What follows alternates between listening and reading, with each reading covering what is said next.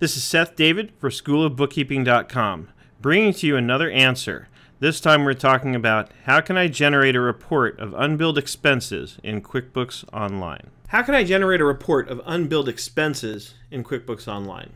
This is a question asked by Jennifer.Brogren in the Intuit community. This is where I get to go hunting and look for people I can help. It's like being an accounting superhero. I just don't have my cape yet. I'm working on that. We need a schoolofbookkeeping.com cape.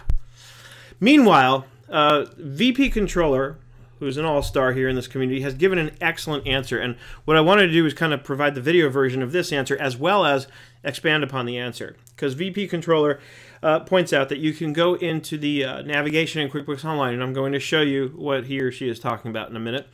You can use the search, the report search, and if you type unbilled in there, you'll see both unbilled reports come up. So and this is where we're talking about, and you'll see this actually pretty much anywhere that you go to in QuickBooks Online. So if I start typing unbilled, the answer is absolutely correct. I get unbilled charges and unbilled time.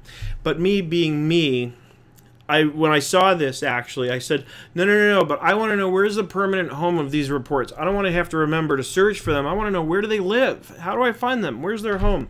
So I went searching through reports, and I thought, what could it possibly be, right?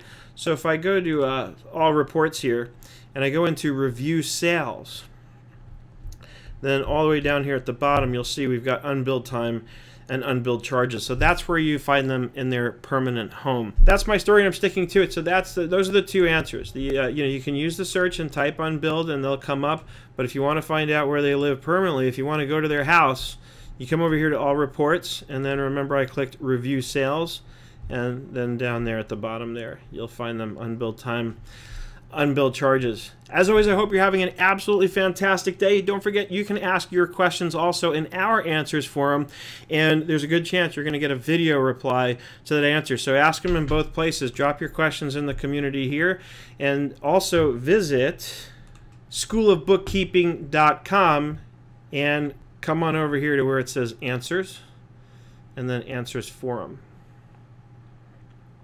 And we just got this started as of the time I'm recording this. So come on in here and ask your questions. Put them in both places. Like I said, you'll probably get great answers. You will get great answers from people in the Intuit community. And you'll get video answers from me, very likely, when you ask them directly in our forum. Otherwise, you might get lucky, and I might just hunt out your question like I did here. As always, I hope you're having an absolutely fantastic day, and I look forward to seeing you on the web.